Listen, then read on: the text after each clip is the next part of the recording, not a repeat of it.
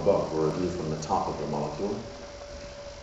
Then you'll see a view from one side, a view down the axis of the central cleft, a view from the opposite side, and then we rotate back to the top. Now, the first thing you wonder about such a structure is where do the DNA and RNA go during transcription? And you might reasonably guess down this central cleft leading to a magnesium ion indicated by this pink sphere that marks the active center of the molecule.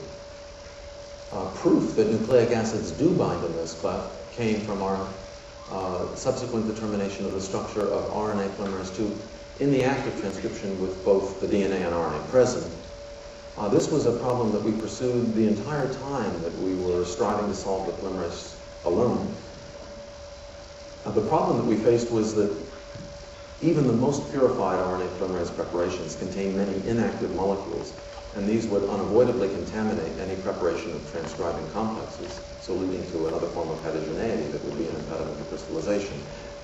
That problem was overcome by Avi Gnut, who found a clever way of removing the inactive molecules, and soon after he got crystals of transcribing complexes. These were, for the most part, very thin, and so the diffraction was anisotropic. The data were only complete to about 6 angstroms resolution. After literally years of trying and hundreds of crystals, he eventually got one that diffracted to 3.3, from which we could solve the structure by molecular replacement with that of the polymerase alone that I show you here. Now, I'll show you the Gnut structure in a moment, but first a color code to what you will see in the structure and the subsequent slides. It was long known from biochemical studies that about 15 base pairs of DNA are unwound in the form of a so-called transcription bubble at the active center of polymerase molecules engaged in transcription. It was furthermore known, again from biochemical studies, some 8 to 9 base pairs of DNA-RNA hybrid are centered within the bubble with the 3' or growing end of the RNA adjacent to the catalytic magnesium ion, about 3 residues from the single-strand duplex DNA junction. So in this and the slides to follow, the color code is blue for the template strand of the DNA, green for the non-template, and red for the RNA. Now the next slide is a movie that is made from only 2 frames, and each is an actual crystal structure. So this first is the structure that I already showed you, viewed down the axis of the central cleft, a chain trace of the RNA polymerase alone. And the second frame is the transcribing complex.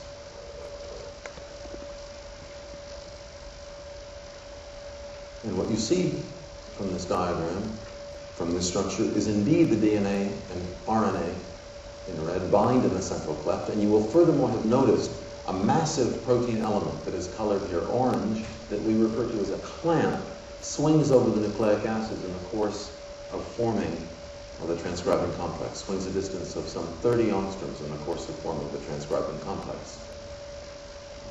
Now what I'll do is rotate this structure to the right and then remove some of the protein from the front. And this, I think, gives you the best view of RNA polymerase II in the act of gene transcription at atomic resolution. This is, of course, a backbone model derived from the structure, a backbone model of both nucleic acid and the protein. It shows the entire course of nucleic acids through the structure. Nucleic acid enters from the right in this diagram, so transcription is from left to right. The DNA enters as B form, double helix. It unwinds 3 residues before the active center. There's a sharp bend in the template strand, in consequence of which the next residue is flipped 90 degrees and points downwards towards the floor of the active center cleft for readout in transcription. And in this structure, that base is paired to the one just added to the growing RNA chain. There are, in this structure, 8 more DNA-RNA hybrid base pairs, and 1 more residue result on the coding strand of the DNA. The rest of that strand, the rest of the RNA, and all of the non-template DNA strand are not visible in this structure due to motion or disorder. You will furthermore have noticed a nearly 90-degree bend between the axis of the entering DNA and the axis of the exiting DNA-RNA hybrid. And that is in consequence of what we refer to as a wall of protein density that blocks straight passage of the nucleic acids through the cleft. Now, what I'll do in the remaining time is tell you about two kinds of insight that can be gained from study of the structure. First, concerning the fundamental mechanism of transcription, and then secondly, concerning the interactions of the polymerase with the many additional factors that I have already mentioned, general transcription factors and mediator responsible for accurate initiation and appropriate regulation of transcription. In regard to the fundamental mechanism, I'll speak first about the way in which the polymerase selects the right nucleotide for addition to the growing RNA chain. So the question of the fidelity of transcription and how it is achieved. This, of course, is really the essence of transcription, the accurate readout of the genetic message. Now, in work done just in the past few months and published only last week in Cell, we finally believe we've come to understand the basis for the fidelity of transcription. And to explain that work to you very briefly, what I'll do is zoom in on just the template strand of the DNA and RNA near the active center, remove all the protein except for the alpha helix that is colored here in green, that we refer to as a bridge helix. So here in the upper left of this next slide, you see the structure that I have just shown with the template strand of the DNA, the RNA, the bridge helix.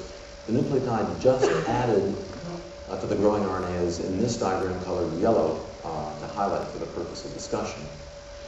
In a subsequent structure, the nucleic acids have translocated across the polymerase surface. Now the nucleotide just added has advanced to the next position. The nucleotide addition site is available for entry of another substrate, nucleoside triphosphate.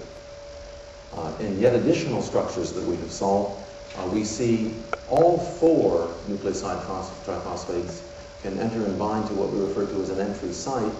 In an inverted orientation, only a nucleoside triphosphate that is correctly matched for pairing to the coding base of the template strand will rotate into the addition site for phosphodiester bond formation and growth of the RNA chain. Now, this series of structures showed a complete transcription cycle. What the structures did not show was the solution of the problem to which I have just alluded, namely the mechanism by which the polymerase selects the right nucleotide for addition to the growing chain. In these structures, there was no evidence of any protein contact with the correctly matched nucleoside triphosphate. The energy of hydrogen bonding, of the 2 or 3 hydrogen bonds that would be formed in base pairing, is far less than sufficient to account for the high fidelity of transcription. The mystery was only removed recently when Dong Wang and Dave Bushnell screened hundreds and hundreds of crystals and obtained data of higher quality and better resolution. What they found was in structures with correctly matched nucleotide in the addition site, a feature termed the trigger loop, shown here in purple or in a superimposed structure in yellow, was now in proximity to the nucleotide. And to illustrate that a bit better,